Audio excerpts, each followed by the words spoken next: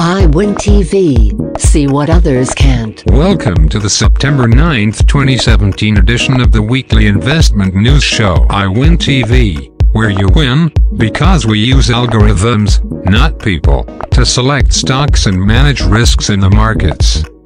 We're the robots you can trust.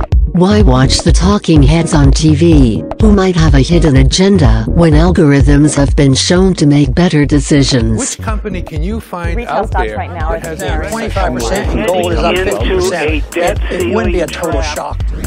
Get those old voices out of your head and start watching iWIN TV to get better results from your investments. Today we're going to cover stock selection followed by risk in the equity markets and interest rate risk.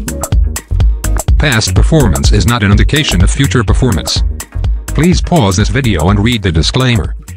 As you can see, there are currently 50 stocks in the portfolio with 76% winners and 24% losers.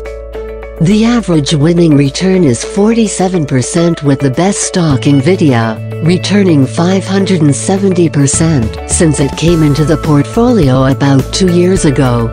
Followed closely by AMD, which is up 444% since it came into the portfolio about a year and a half ago.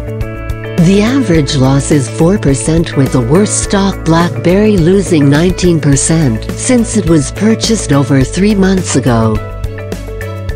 If you've been watching iWIN TV, you'll remember several weeks ago the natural selection algorithms began selling stocks in the financial sector. This week that selling continues with the sale of Lincoln National Corporation and Morgan Stanley. This week the natural selection algorithms bought Alcoa Corporation and Facebook. So now for a read of the equity markets. The risk in the equity markets remained elevated again this week.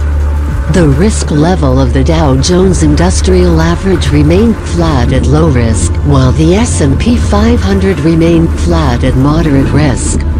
The risk level of the Nasdaq 100 and the Russell 2000 remained flat at high risk. And now let's talk about the current interest rate environment. Our measurement of interest rate risk shows interest rates transitioned to low risk over 5 weeks ago. Your government treasury investments should be fine for the near term. Several weeks ago, we published a special edition of iWIN TV, where we discussed cryptocurrencies. Are they overvalued?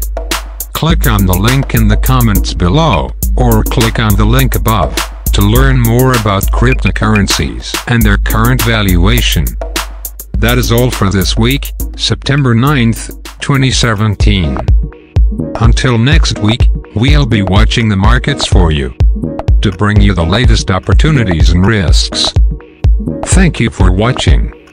Please subscribe to get better results from your investments. iWIN TV. See what others can't.